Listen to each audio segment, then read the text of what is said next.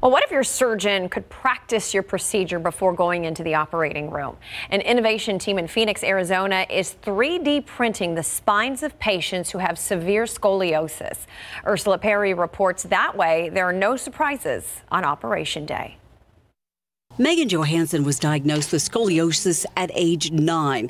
When her fourth child turned 3 years old, her spine collapsed to a 90-degree bend. I couldn't breathe, and I was starting to have really bad heart palpitations. She knew she finally needed surgery. This is the exact same model as this, but this is after we've already operated on it. Surgeons at Barrow Neurological Institute use CT and MRI scans to make 3D models of patients' spines before surgery. We know how to print these spines in such a way that we'll get the same tissue quality in the spine and the same biomechanical performance of the spine model as we would expect to in the patient. That really helps with complicated cases like Megan's.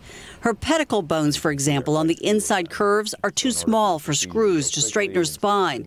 After working with the model, surgeons changed their plan. It gives us an opportunity to rehearse the case, to practice the plan that we have going into it and say, is this going to work or not? Megan had been told her surgery would be 12 hours long and her spine only corrected to about 50 degrees. When I woke up from surgery 5 hours later, I was only 13 degrees and 5 inches taller, and it was a miracle. Here's her spine before.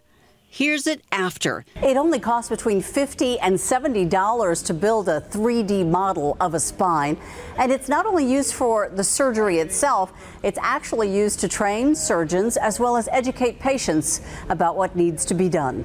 Ursula Perry, KSAT 12 News.